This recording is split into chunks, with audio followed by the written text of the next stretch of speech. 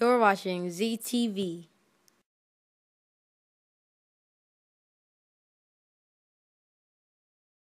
Hello, dear ones, and welcome to Testimony Tuesday. This is Z. Thank you so much for being here. I hope you're having a wonderful day.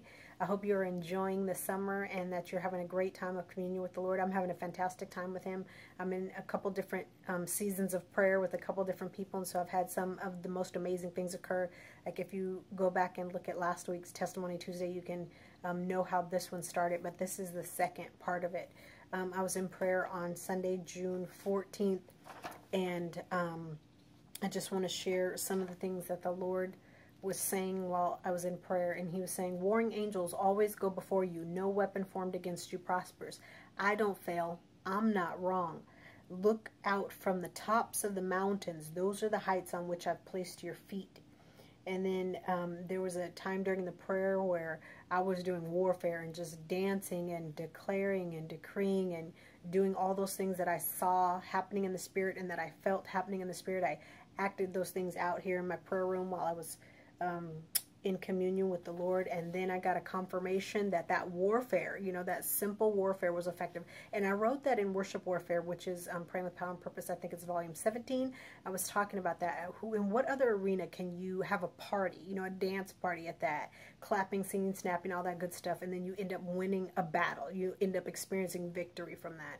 Only with God. He even makes our warfare fun and enjoyable, So it's really awesome that He does that. And then after I did that warfare dance battle, and He decreed that the battle was won, I made the prophetic decree that the fear of the Lord is entering any enemy that's coming against me in the natural in Jesus' name. And why was I able to make that decree? Because I had already taken down whatever weapon the enemy was trying to form against me in the Spirit. Remember, everything happens in the Spirit first. You take care of things in the Spirit, then they manifest in the natural, and you get what you want. This is why the Bible says all the time, like, to stay in communion with the Lord.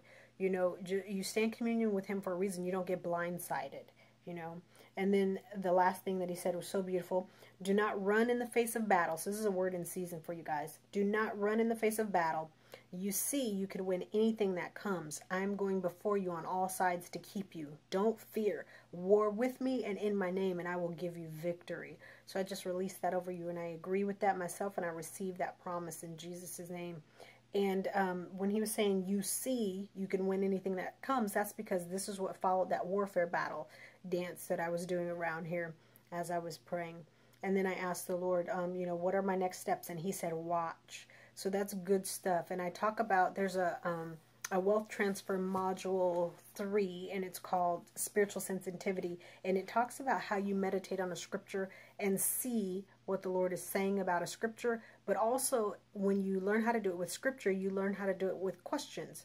And then you watch and see how He's going to answer you and how He's going to respond to you, and then you move forward based on what He says. So if you're not familiar with, communing with Him and having those conversations with Him, learning, going back and forth and things like that, then you might want to get that prayer module.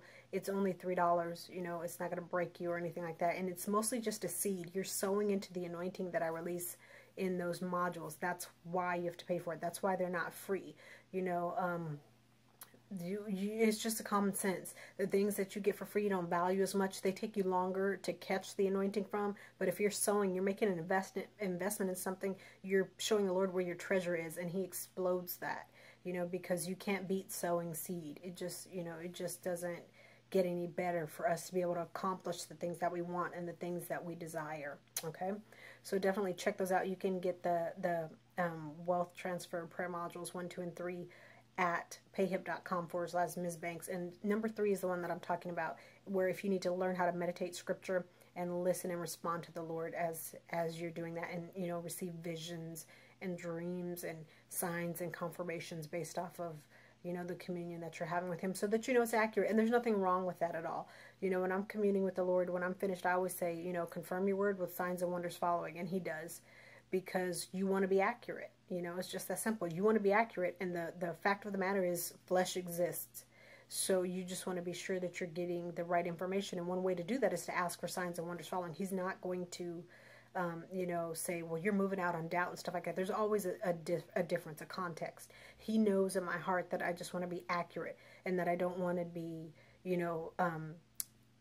telling myself what I want to hear and stuff like that. There are specific times where that it's not you.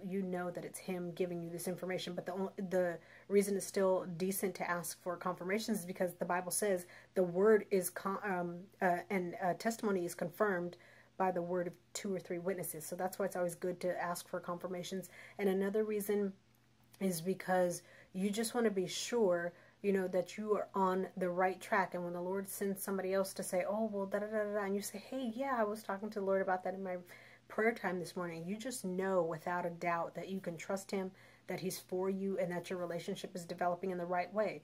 And we need those confirmations as people. We expect them, we want those affirmations just to know, that we're doing well. And of course, the fruit of your life is going to obviously, show you what's what and everything still. But, there's nothing wrong at all.